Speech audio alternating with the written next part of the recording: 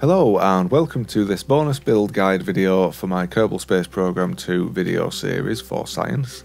So in this video we are going to be creating this, which is a very basic rover.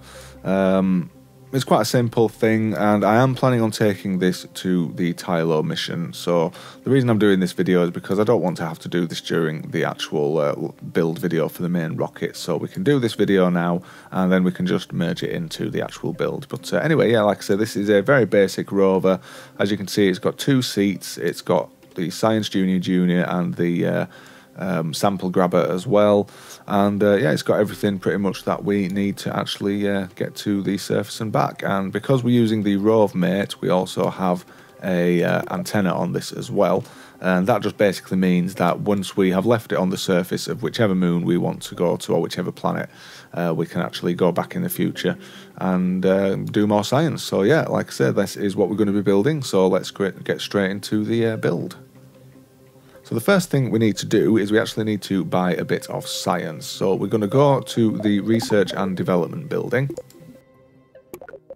And naturally we need to buy rovers, and we also need to buy autonomous sampling. And that's pretty much all we need for this build. I am actually going to go all the way down to the large payloads later on, just so that we can actually test it in the large cargo bay, which is what we're actually going to be popping it in. But if you wanted to just pop this on the bottom of a sky crane, then you don't need to do that, but we'll do that off screen when we are actually doing the build. So yeah, like I say, let's get into the actual build itself.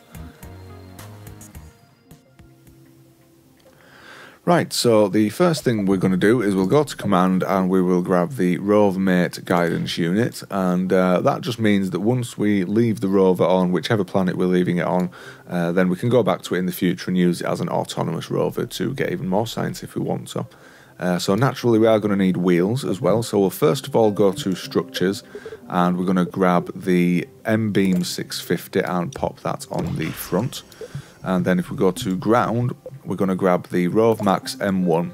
We're going to go to radial symmetry, and then we are going to pop 2 on the back, and of course we're also going to pop 2 on the front, and we need to make sure they are the correct orientation. And then what we're also going to do is we're going to move them inboard so that the ends of the suspension arms are actually touching. So we'll do that now, and the reason for this is we are actually planning on putting this inside of the large cargo bay, so we'll make sure that they are touching. And apart from the fact that it will fit in the large cargo bay, it also looks better in my opinion than having really wide wheels. So we'll pull this out so we can actually see what we're doing. And yeah, that looks pretty good to me. And then the next thing we're going to do is we're actually going to grab, well, we're going to add an engine or a battery even. So we'll go to electrical, we'll grab the Z400 battery, we'll go back to snapping, and then we are going to pop one of these on the top of the M-beam, or I-beam, whichever one. So we'll pop that there. We are going to move things around just to make them look a bit better, but we'll get everything on the rover first. So the next thing we're going to do is we're actually going to add a reaction wheel. So we'll go and grab the SRW125, and the reason we are adding a reaction wheel is that if we flip the rover, then we can just activate the reaction wheel and then actually flip it back onto its wheel. So before we move it into position, we're going to right click on it and we're going to turn off torque, because if we leave torque on, then when we start trying to move, it's actually going to try and flip the rover.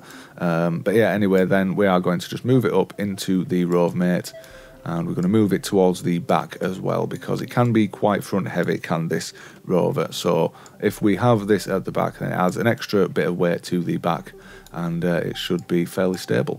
So I'm just going to get that into the position I want it. I'm also going to just quickly move the actual back wheels forward a bit. And then the next thing we're going to do is we're going to add a bit of science. So we'll start off by grabbing the Science Junior. And if we have our snapping back on again, then we know we will be able to get it nice and central. So once it is flat, we know we're right in the middle of the Rover mate.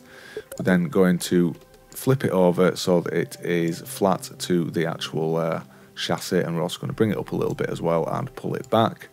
And then we're also going to add the sample grabber too. Now for this one, we're actually going to turn the snapping off, because as you can see, as we go towards the edge, it starts to rotate it. So if we turn snapping off, then it will actually snap just to the top of it, and it's much easier to actually position things. So we'll flip that around so it is in this orientation. We're also going to make sure it's right at the back, and it's actually clipping into the Science Junior a little bit as well. So we're going to move that forwards, and we'll have everything in the final position once we actually have the seats, which we're going to add now. So we'll go back to command, we will go to the bottom and grab the grumble seat, and then if we go back to radial symmetry but leave the snapping off, then what's going to happen is it's going to snap them nice and evenly on either side. And we're going to make sure that they are right towards the edge of the actual Rover mate, because then what that does is it spreads the Kerbals out, and their helmets won't end up clipping together. But yeah, so the only other things we really need is, first of all, we need an antenna so we can actually communicate with this. So we'll go to communication and grab the Communitron DTS M1, and then if we pop snapping back on and go to 1 symmetry, we can know we're right in the centre. Now we're just going to move this towards the back so that it is actually, well, at the back of the Rover instead of all the way at the front like that. And you can see it is floating a little bit above as well, so I'm just going to move this around a little bit so it is exactly where we want it. And then we're just going to right click on it and extend the antenna just to make sure it's facing in the right direction, and it is. I mean, I know everything clips together a bit, and that could bother some of you, but generally we're trying to make it nice and compact. But yeah, the only other things we need to add then are some ladders to the side so we can actually get back onto the Rover when we need to. So we'll go back to utility, and we're going to grab the small fixed ladder, and we're going to pop 2 of these on the sides, going to radial symmetry. And it looks to me like the seats could do with being brought back a little bit as well, so I'm just going to pull these back. I'm also going to sort out the front now as well so that everything is as we want it. So we'll move the wheels forwards a little bit. We'll also move the battery forwards, and then we're going to move the actual M-beam all the way back. And like I say, we are planning on putting this into a large cargo bay, so we're going to check that out in a moment. But if we want to, we can also add lights while we're here. So we'll go and grab the small or extra small narrow beam spotlight. We'll pop a couple on the front here, and I'm actually going to move them forwards so that they are right on the front of the Rover. And then we're also going to pop a couple on the back, and we don't really need the ones on the back, but I like to pop them on here.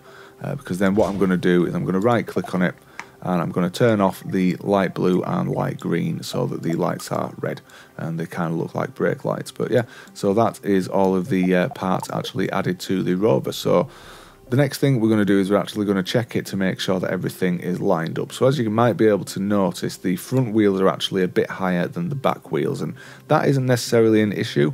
But if we want to have everything nice and flat and lined up, what we can do is we can click on this box on the bottom left, and then that will bring us into the blueprint section. And then if we move the entire Rover mate up, or the entire Rover up, so the rear wheels are flat onto one of the lines, we can then use the rotate and translate tool to grab the actual M-beam and move the entire front of the Rover down so it's all nice and level.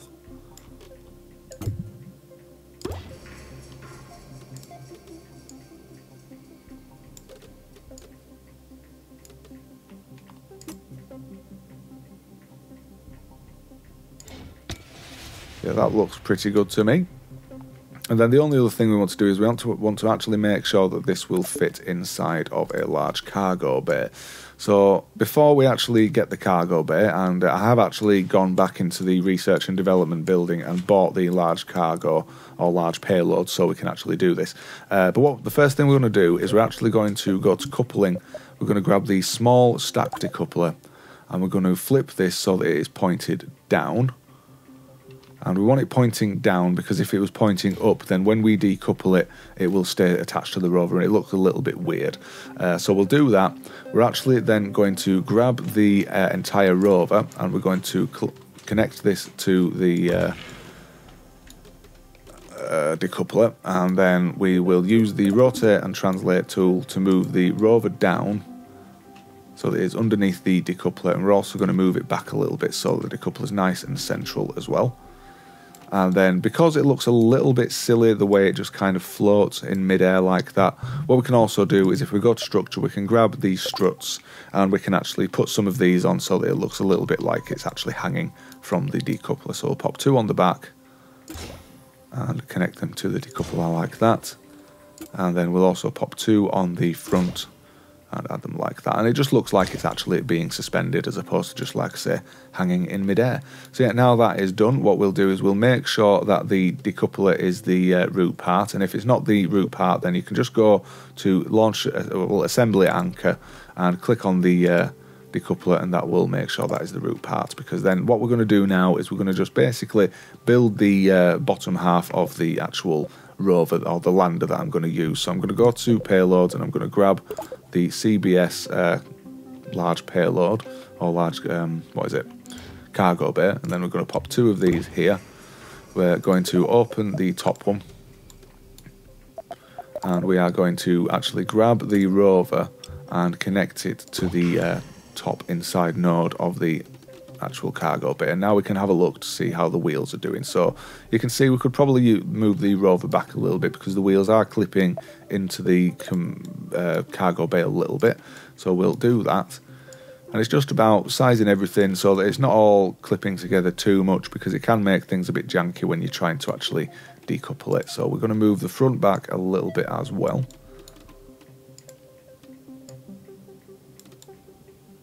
Yeah, that looks pretty good to me. And now the only other thing I would say is that when creating a rover, if you're planning on putting it on the bottom of a lander, or even the like a sky crane type thing, what we want to do is we want to right click on the wheels, and we actually want to bottom out the spring strength and damper strength, because then when we actually decouple it, it's not going to bounce like crazy and end up breaking anything. So yeah, that looks pretty good to me. And I'm just going to finish building the bottom of this, the lander essentially, and then we're going to take it out to the runway and give it a quick test. Right, so now we are on the runway, we can do a quick test. So we'll start off by turning the brakes on, just so it won't run away with us when we drop it, and then we will hit the decoupler and drop onto the surface. And you can see that because the suspension was bottoms out, then it didn't bounce, whereas if we'd have had auto suspension on, then it probably would have bounced. So we'll right click on the wheels now and hit auto suspension, just so that we can actually control it, because if we leave it bottomed out, then it's not very easy to control. And as you can see, you can also change other parameters as well. We can turn the traction level up if we want. We can also turn the auto friction level up. We could also, if we wanted to, turn the steering off on the back wheels and the engine off, or the motor off on the front wheels, and that would actually give us a rear-wheel drive car. But we're going to leave it 4-wheel drive and 4-wheel steering for now. But yeah, let's give it a quick test. So we'll turn the brakes off and we will get up to speed and see what happens when we go to full brakes. And you can see that because we have spaced the seats out nicely, then the Kerbal's helmets aren't clipping together. But anyway, now we're getting up to speed, we will hit the brakes and see what happens. Ooh, and you can see that it has flipped it over. So the best way to get around that, I've found, is if we just right click on the wheel and reduce the braking power to about 50%, then we should be, well, it shouldn't flip when we actually try and stop. So now that's done, we'll do another test.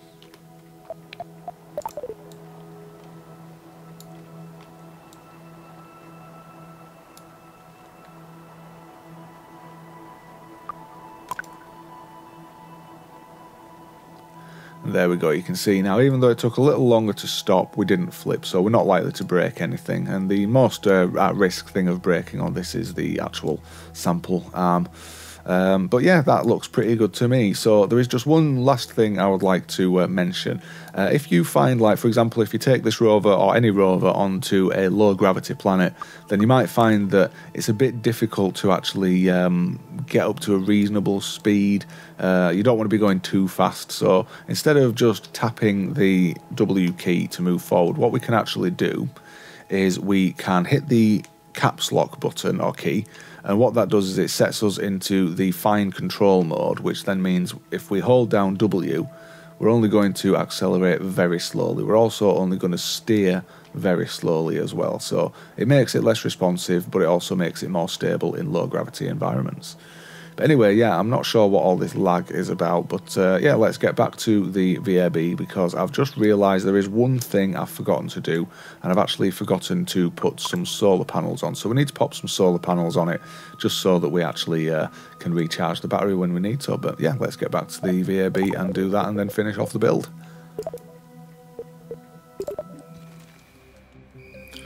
So yeah, let's add a couple of solar panels. Now, we can use the extendable ones if we want, but I think they look a little bit silly. So what I'm actually going to do is I'm first of all going to remove the actual rover from the decoupler, just so that we can actually see what we're doing. And then we are going to add 3 solar panels onto the top here. So we'll start off by grabbing the extra small solar panel. We'll make sure that the snapping is off and we are on radial symmetry, and we're going to pop 2 on the side there. We're also going to grab 1 more and pop 1 in the middle, and we're going to need to move these around a bit. So we'll raise this one up and we'll try and get it nice and central on top of the Science Junior. And then we'll do the same with these, but what we're actually going to do is we're going to just rotate them a little bit and try and tilt them out to the side. Just 1, because I think it looks a little bit better, and 2, in theory we should be able to get a little bit more like exposure with the sun when we need. So we'll just move these around, make sure they are nice and centrally spaced, and that the Science Junior isn't actually clipping through them.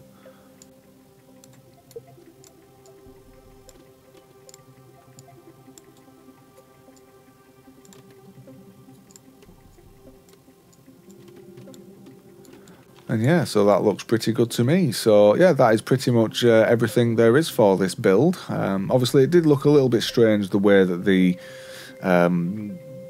struts were actually hanging on the side of the rover. So we can move them around. Like if we were to flip them over like this, then it would probably look a little bit better.